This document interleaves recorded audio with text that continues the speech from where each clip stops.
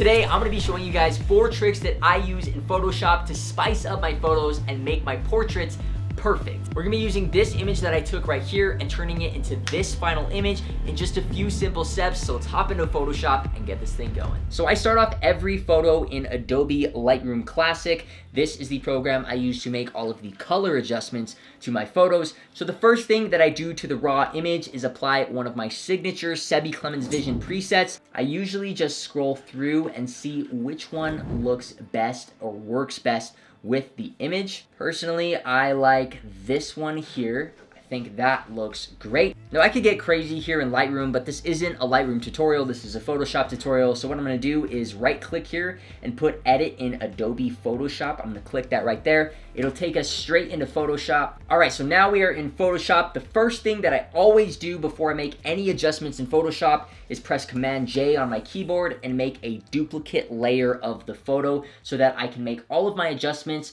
on this layer and then have the original to go back to and see how much I've changed.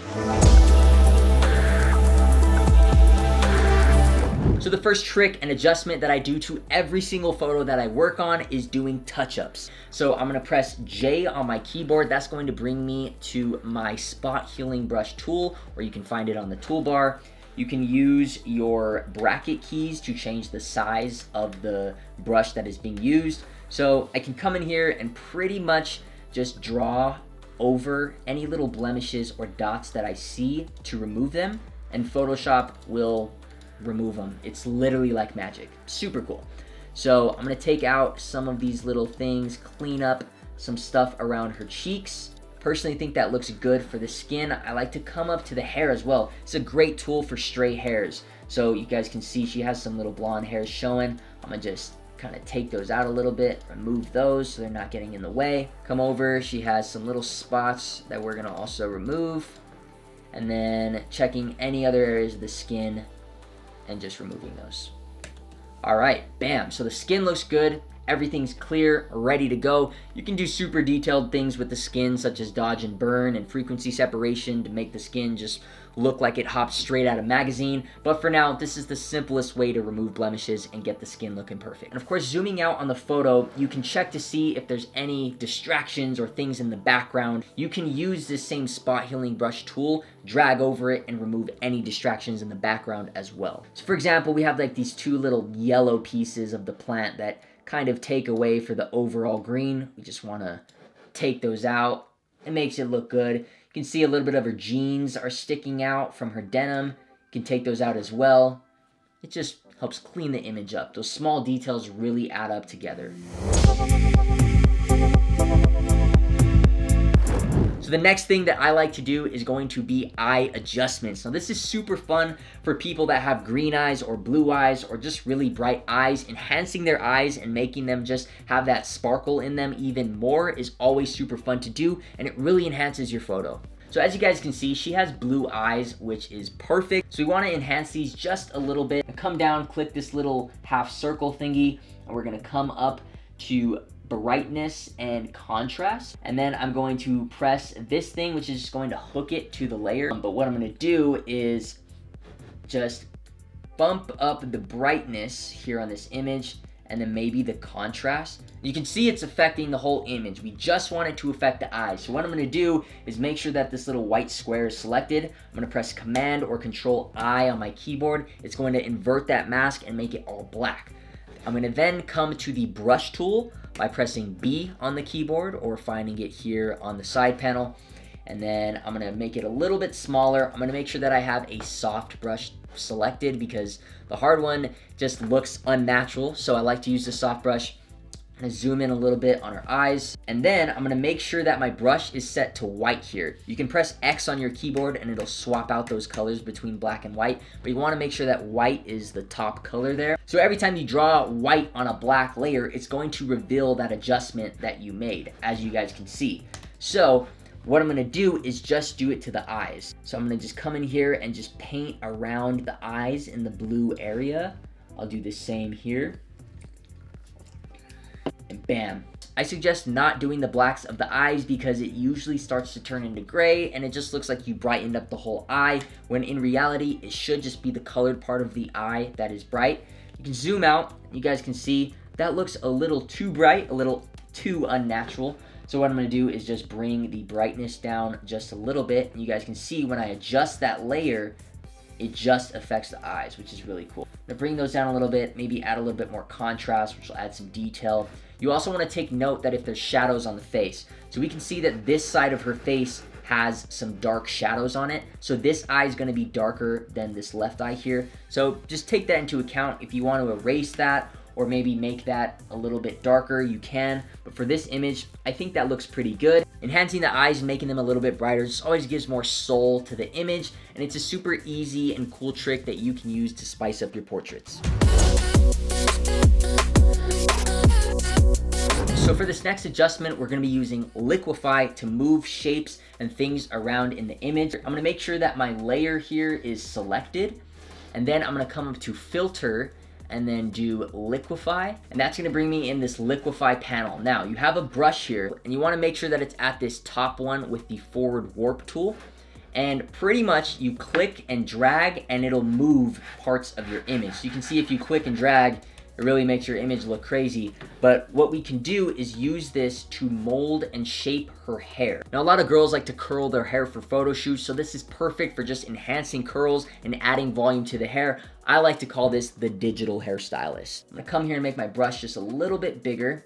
I'm gonna just kind of drag and pull up the tops of her hair here.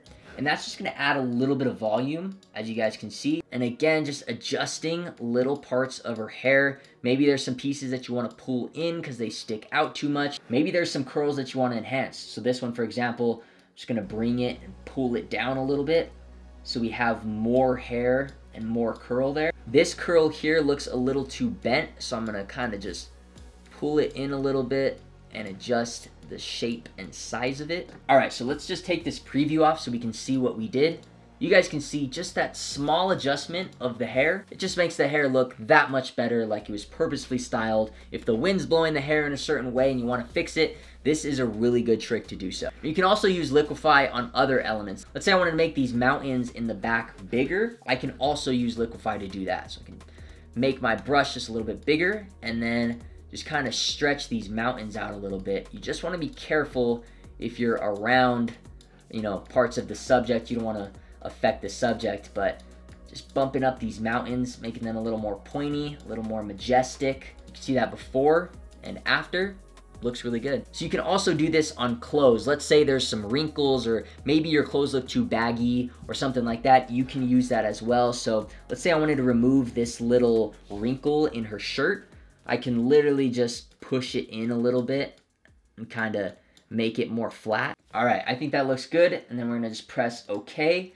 And that should be it for our Liquify. Now guys, I'll be honest, I've been up editing photos and doing creative work all day long, and the one thing that's kept me going is this coffee that I've been drinking right here. Now this is the Nitro Cold Brew Coffee by New Mexico Piñon Coffee, which is the sponsor of today's video.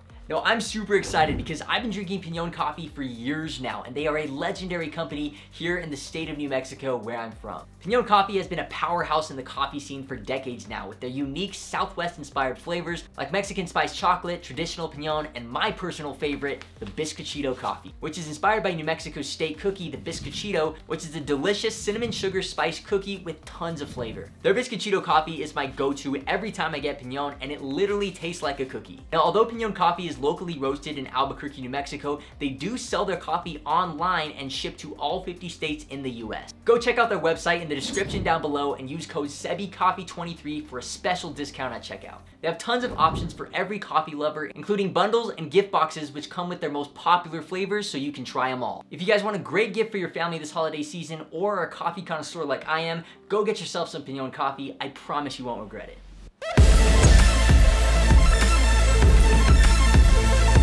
For this fourth trick, we're gonna spice up our photo and take it to the next level by affecting the blur and the bokeh in the background. All right, so I'm gonna take these two layers and actually just group them together and then just merge that group into one photo so we have the eyes set into the image. And then I'm gonna make another copy of that original photo. I'm gonna right click this layer and convert to Smart Object.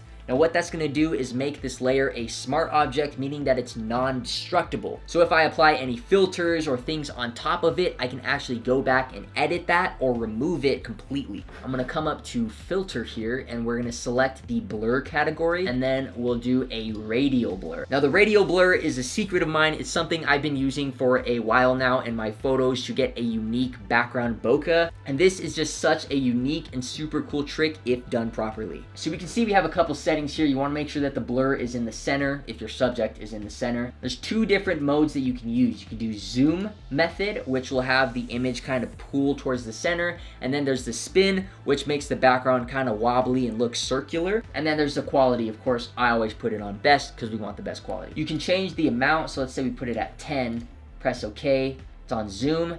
You guys can see it kind of zooms in on the center of the image. So I'm going to select this white box right here, which is actually a mask, and it works the same way that we did the eyes earlier. I'm going to press Command I and invert that mask so it takes away the blur, and then I'm going to press B, come back to my brush, make it a little bit bigger, and what I'm going to do is paint back in that blur only in the areas that I want. So she's sitting in this field, and what I'm thinking is blurring out this field.